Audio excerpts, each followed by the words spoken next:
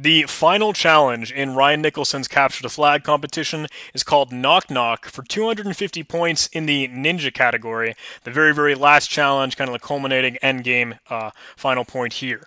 It says, open a TCP port by sending some data to 3 others in the right order. I hope you know or can Google a certain serpent-like scripting language. And it gives us a shell here that we can connect to and log in with. Same credentials like as earlier, CTF 10 and challenge 10. And we're logged in and we can poke around on the server. However, we are trying to look at ports here, but we don't exactly know which ones. We can assume, kind of taking a look at this challenge title and the challenge prompt here, that this challenge is getting at a well-known thing called port knocking.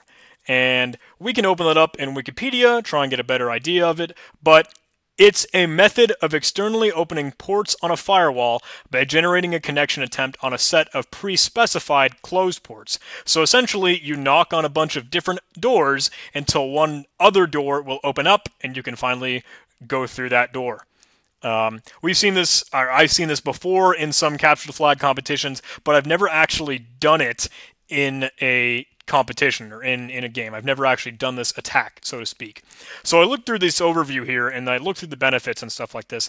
And the explanation for this thing is that it has to be done in a brute force way because we don't know what port is actually open or what ports will open. We don't know which ones are in the correct order, what 3 or 4 or whatever number of ports are necessary to knock in the correct order to open up another one.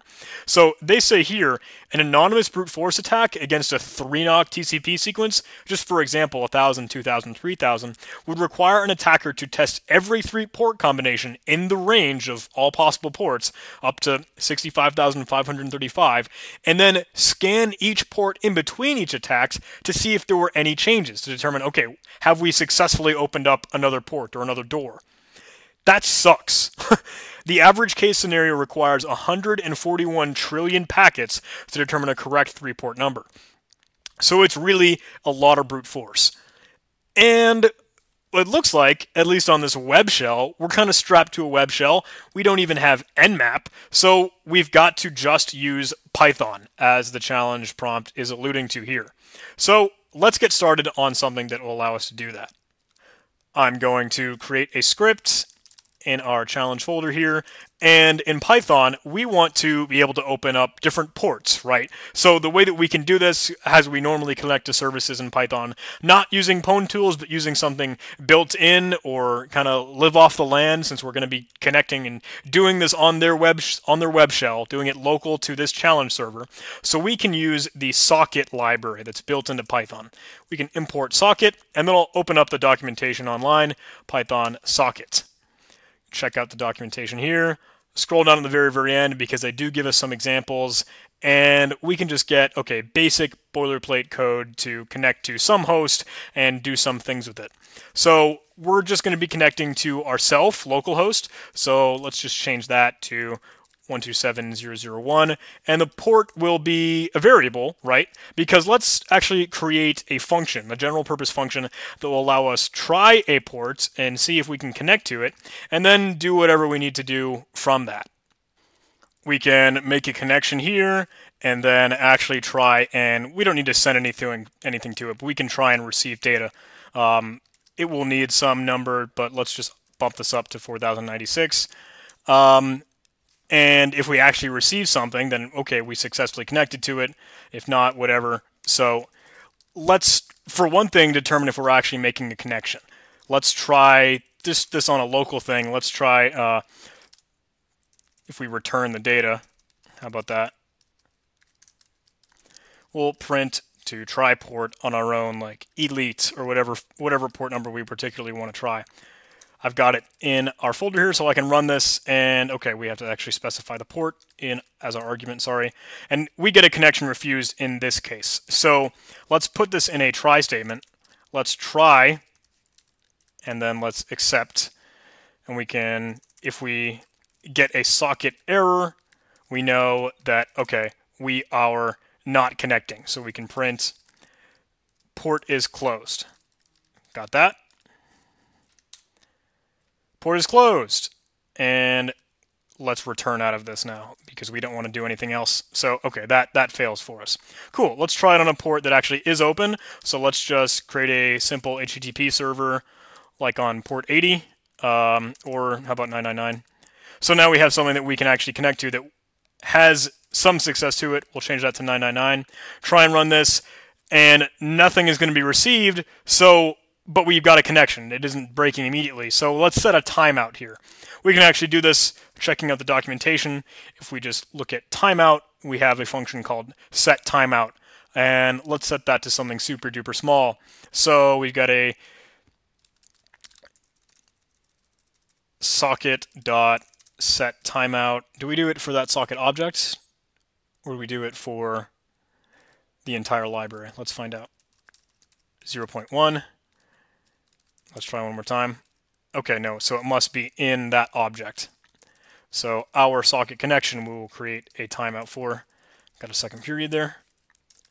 Now let's try it, and we get a socket timeout. Okay, so we can try and do this, receive data, and if we do receive data, we can say print port is open, received, and then how about the data that we're actually looking for? Cool.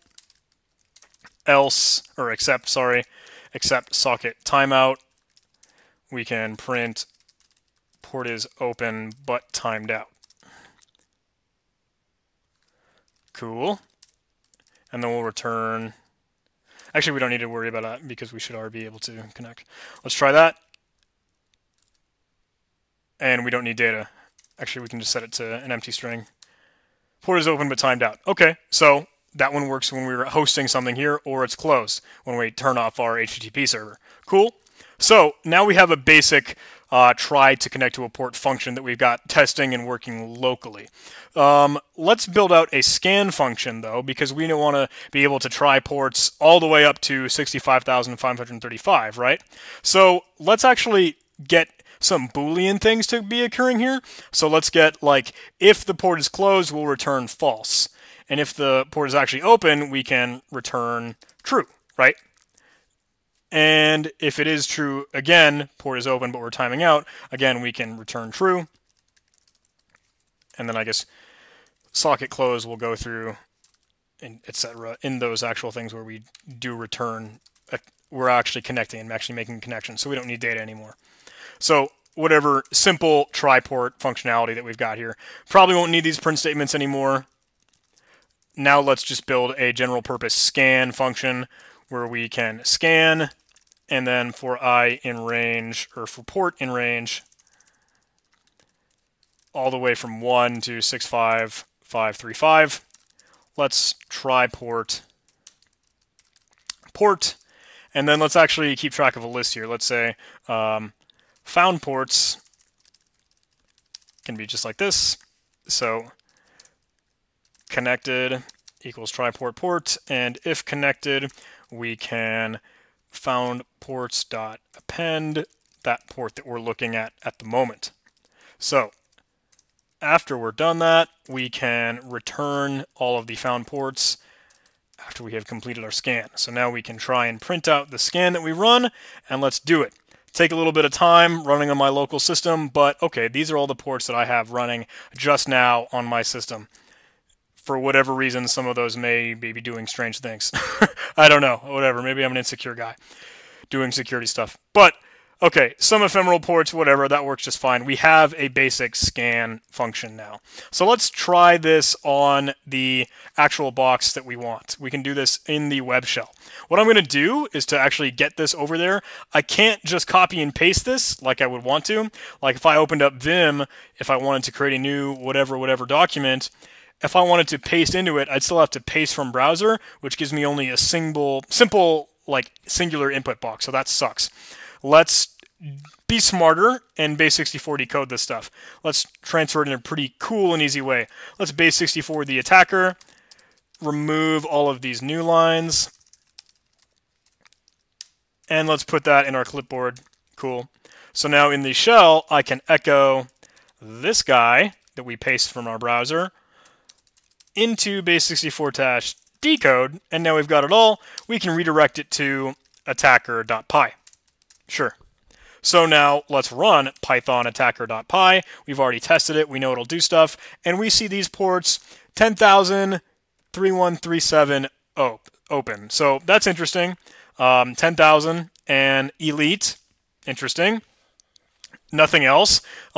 Since our script is just running a scan, let's run a scan again. And then we're seeing an interesting thing, 4444, 10,000, 3137 again, but some other interesting things, 52342, whatever. And I kept scanning for a little bit just because I wanted to get an idea. And I noticed that some of the ports are starting to go away. And we're getting some strange ephemeral ports, or like 53584. Other things that we had not seen previously, and are, again, 40,000 other things. It looks like the ports that we had seen before suddenly aren't there anymore, or even no ports are open at some point. So this was kind of behaving strangely, in my opinion. So I kind of wanted to do this in a little bit of an interesting way. What I did as I was exploring these is I was going through possible permutations of all these ports. So if you wanted to, you could import itertools, and then for itertools, or like possible in itertools.permutations or combinations or whatever the case may be of, let's see, we want range of 1, 2, 6, 5, 5, 5, 3, 5, and we want 3 of them. So that will be our other argument we can print out here. So let's print out the whatever possible order that may be in our triple order of port knocking. And that would work through, okay, these are the orders that we're going to try knocking on ports. And that will take a long time. And that's obviously maybe not the best thing. However, we saw when we ran our first scan that, okay, we only have 10,000 and 3137 open. And interestingly enough, that 444 showed, but these two showed again, and then it never ran through one more time. So I thought this was very strange, and I kept tinkering with it and realizing that I was losing that opportunity with those 3 ports. And it seemed like that was only happening, those were only available at the very, very start of a new shell. So I'd try this over and over again, and I'd try to bring over a script, and I'd try and scan, and I'd look at again that it's those couple of ports that are open, 10,000, 3137, 444. So I tried to connect to those in that specific order. And that got me nothing particularly interesting. And I actually kind of did that by hand in a strange way. What I had done was I created a simple script called tryport that would just do the exact same thing as this tryport function. I would do it kind of one by one. So I would import sys, and then I would try and display this output here. And I don't need the scan function in this script. But I would try and run tryport with sys.argv1. So I would give this script an argument, and I would get to see, okay, the port is open, blah, blah, blah. So let's try this just as a single script here. Let's cat tryport into basic. Well, let me make sure that actually works first. Python tryport 9999. It should be closed. So it needs that as an integer. Good thing that we tried that before we brought it over. Cool, port is closed. Okay, so let's base64 that. And then remove all the new lines so we can transfer it over A-OK. Put it in our clipboard. And then now we are in a new session. So let's paste it in the browser. Bring that to base64 decode. Put it to tryport.py. And then I would run Python tryport, and 10,000 was what I wanted to look at. It says port is open but timed out, and that happens continually, except it got closed after a little bit. So, interesting thing. If I wanted to scan after that, I could, and I would just create a simple scan script if I wanted to. So I could do that from the command line following a simple attacking or looking at that port. Again, I would just create a new script where I don't need sysv1 anymore, but I can just try and run scan. And again, I would print scan and call that scan.py, copy it over as I need to, and I wouldn't need that output in this one. I just want to get the Boolean variable, is this port open or not? So if I wanted to copy that over, I certainly could. But this is where, in my mind, something triggered, because I was seeing these weird results where the port was open for 10,000 and 31337 Elite 444, but it was timing out, and I didn't know why. So it must be trying to do something. It must have existed there for a reason. So I went back to the challenge prompt, and I realized, open a TCP port by sending it some data. That means that I have to actually send it something, or tell that port that I'm actively trying to connect to it. It's not just open a port and move on for this port knocking attack. It's actually send something to it. So I modified my try port script, and I would try, if it were open, I would try and send stuff to it. I would try to run s.sendLine like A or whatever. That is a thing I can do, right? I can run sendLine or just send. S.send, send all. Okay, so let's just send, and how about a new line or something? Perfect. Cool. Let's try and copy that. Now I can bring it over. Let's create a new session so that 10,000 is still available, and 3137, etc. And that was a strange and interesting thing, that it had to happen just at the start of a fresh web shell connection. So echo, paste from browser, get our code over there, bring it to tryport.py, and then I would Python tryport 10,000, and it said, port is open, received getting warm. Huh, I thought that was really weird. So, I tried again. Okay, let's try that one, but it didn't work. Huh. What about that port that we saw otherwise, 3133? Port is open, getting warmer. Okay. And the other port that came up following that was 444, right? 4444. Getting that. It says almost there. So I thought, okay, this must be it. It would be whatever port would open following those, right? At this point, I could scan and see what next port is available. I think it was that 31984. Whatever. Just to be sure, we can copy over our scan, since we created that as a script too. Let's echo that, paste it from browser, base64 tacd to scan.py. We can run scan.py. And 31984 is another option. So let's try and run Python tryport on 31984. Port is closed. Huh. Okay. Why did that happen? Well, we already knocked on all these other ports. It looks like it's as if we ruined our sequence because we ran through a different scan. So we'd have to know the port in the correct order and then go through that whole knock sequence one more time.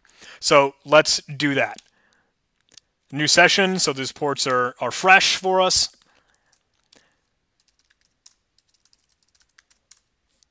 And then let's get our tryport available. Pass that through.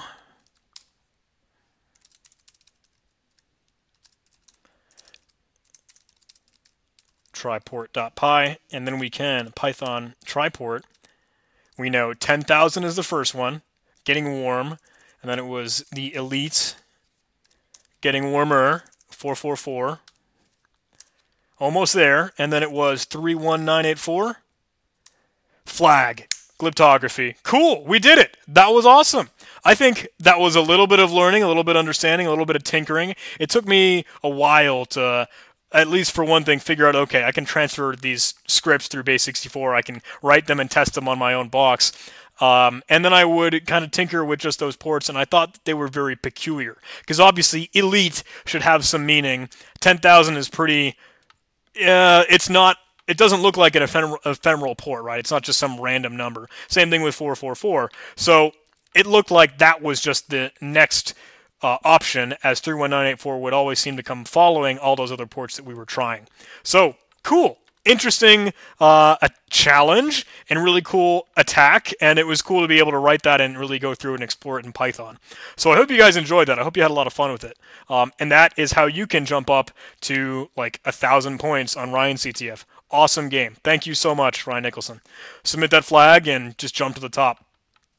Cool. We can mark that again if we wanted to as the flag in our own notes, but what I want to do is show some love to the people that support me on Patreon. So all of these individuals, you are the best people ever. Like literally every single one of you is the best. All of you at the same time. Hey, $1 a month on Patreon will give you a special shout out at the end of every video just like this. $5 a month on Patreon will give you early access to everything that I release on YouTube. Just like this video, as soon as it's ready, not when YouTube wants to, because I normally like record in mass or in bulk and then gradually slowly release things on YouTube. So if you want the content right when it's ready, right when it's hot, just ready to be watched and the video's done recording, you can do that, just $5 a month. Hey, if you did like this video, please do like, maybe leave me a comment, subscribe if you're willing, and please join the Discord server, link in the description, and if you're willing to support me on Patreon, you know I'd love that. Hey, I'll see you soon.